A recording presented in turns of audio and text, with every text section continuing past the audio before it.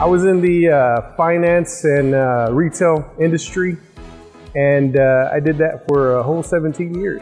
What it was like is, putting in a lot of hours, 70 plus hours a week, Monday through Saturday pretty much.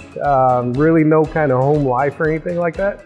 Life has changed drastically for the better. I was always living paycheck to paycheck, and just knowing the fact that I'm better off financially, it's been a big blessing, in disguise for me. There's so many great people here that help you figure this out. It actually is one of the best opportunities in America.